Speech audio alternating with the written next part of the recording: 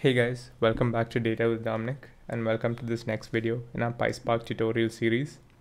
Today we're going to be looking at the where function in Pyspark, which allows us to basically filter the data we have in our data frame. So let's begin right away. Alright, so I've just put some basic code in and I'll take you through it. The first is, or even before that actually, if you want to see all the code that we're using in this demo, we've got a GitHub repository which I linked to in the description below. And as well as if you want to use the Databricks community edition and have access to Pyspark for free, I'll link to a video of mine in the top right corner of the screen which shows you how to do that. Okay, so jumping back to the code, in the first cell, we've basically read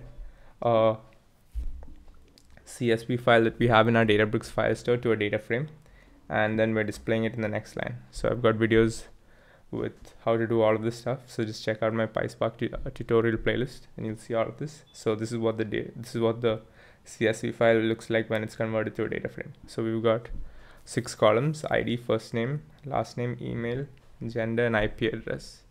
And I just checked the schema as well, that is the data types of each of the columns, and I can see that we basically have ID, which is the first column, which is numbers, is being read as a string.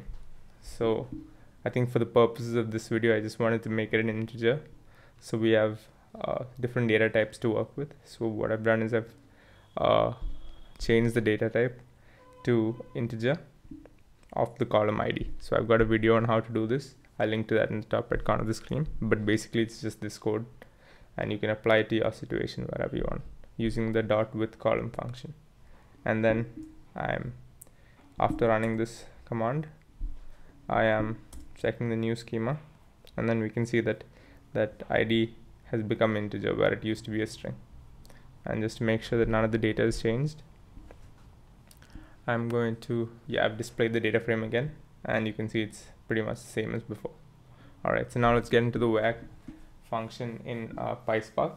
So to use the where function, what we have to do is basically just do a df.where. Alright, the data frame dot where, and then we open parentheses, and then we can give our condition.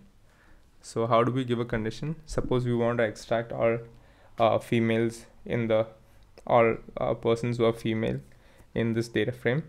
We can do a df.gender, that is to access the column we have to give the data frame variable name dot the column name, and then we can use the comparison operator or equals to operator in Python, which is the 2 equals to sign, and then we can specify the condition that we want, in this case female.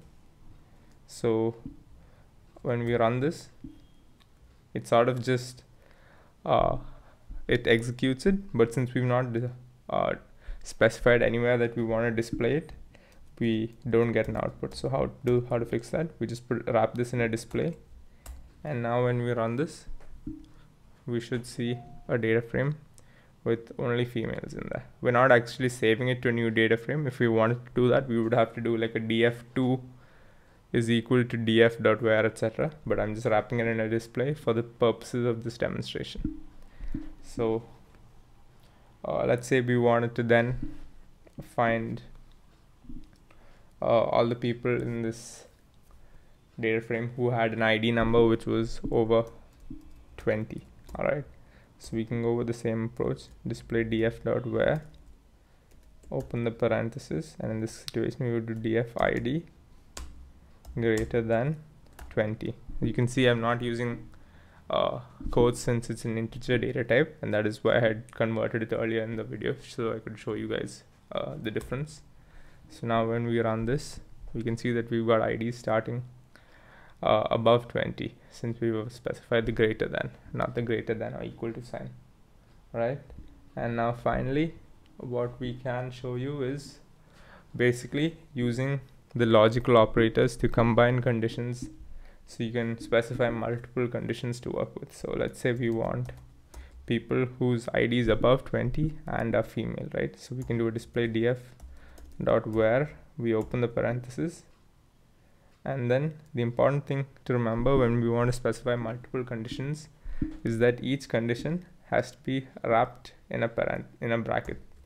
Alright, so I'm opened another bracket and I'm going to specify df id greater than 20.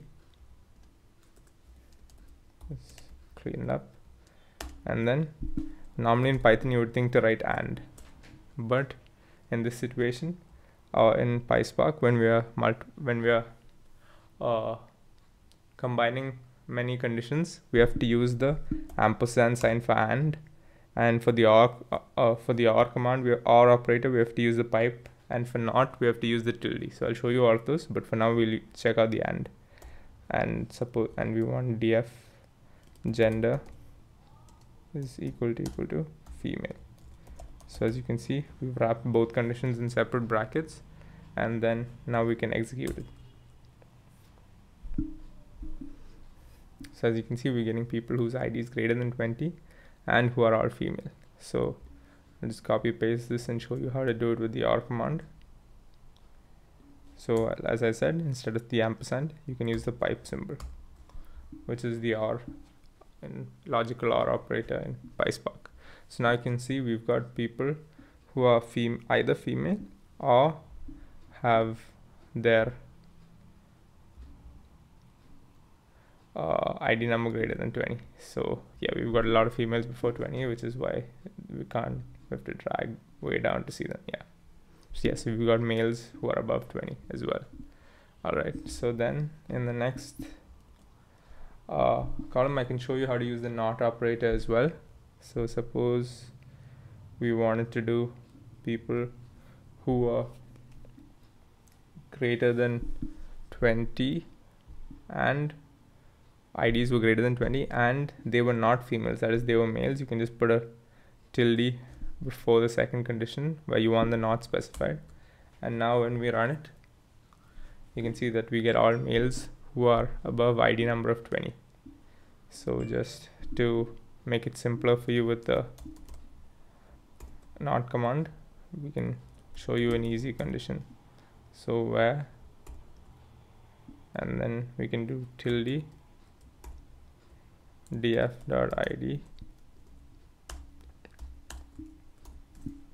So it's not df.id greater than 20. So we get every person in the data frame whose ID number is not greater than 20.